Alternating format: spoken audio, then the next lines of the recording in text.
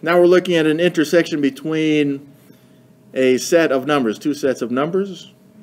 So since we're looking at an intersection, it means that the number has to belong to both sets. So if we look at these just in order, here's a -2. There's no -2 in this other set. So that means that -2 would not be part of the intersection. Well, what about -1? Yeah, sure, there's a -1 right there. So in this new set, which it represents the intersection, we have a -1. And what about 4? Yeah. Oh, sure, there's a 4 right there.